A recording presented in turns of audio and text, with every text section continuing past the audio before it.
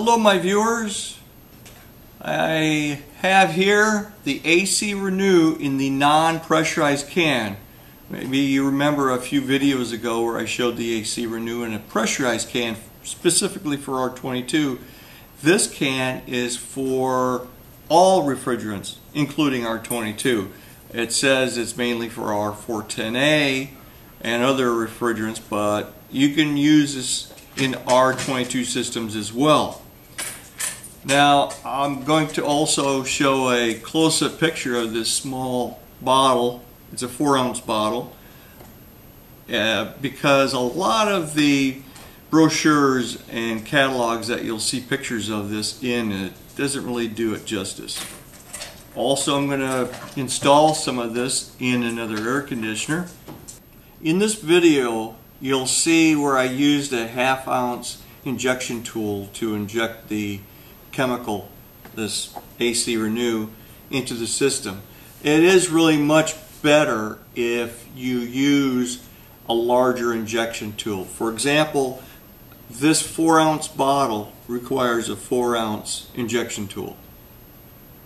And I believe Nu-Calgon does sell the injection tool specifically for this. Here we go.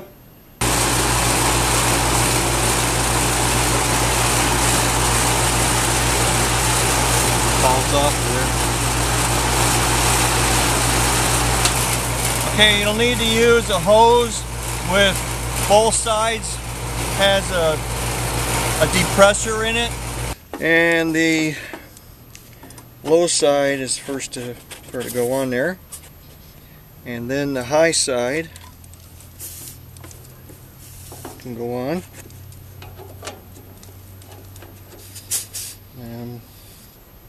Okay, now what you do is first make sure that the valves are completely off. I've already purged the hose, the air from the hoses, and I can turn the high side all the way in, so my red hose is pressurized all the way to the gauges.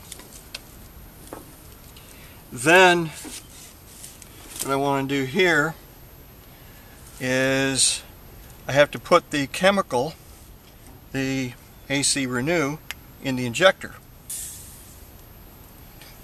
So what I'll do here actually is just connect that hose and open the container, the injector. Now my injector tool is a little on the small side, so I'm going to have to do this a few different times, but I'll show you, one time. Anyway, you fill the injector up to about where the threads start, and then put the cap on.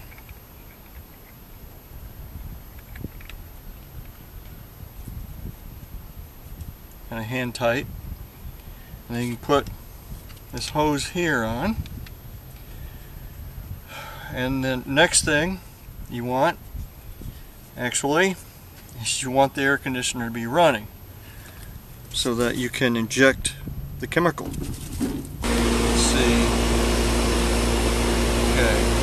Alright, so I'm opening the high side up, okay, so that the chemical that's inside of this injector can flow in through the suction line. Okay, and a lot of times you can put your ear up to it. You can hear the refrigerant flowing through there, and make sure that it's empty. And then once it's empty, you can close off the gauge here, and then undo the suction line a bit. Okay, and that's so that you can, if you have to inject more in here, all you have to do is just open up this seal again right here. So open this,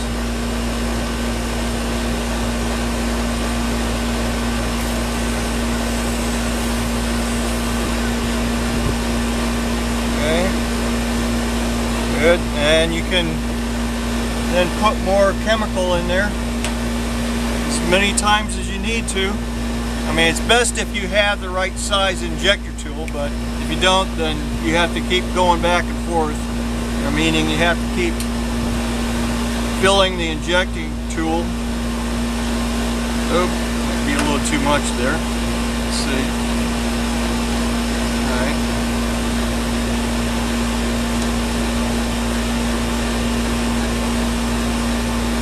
There we go.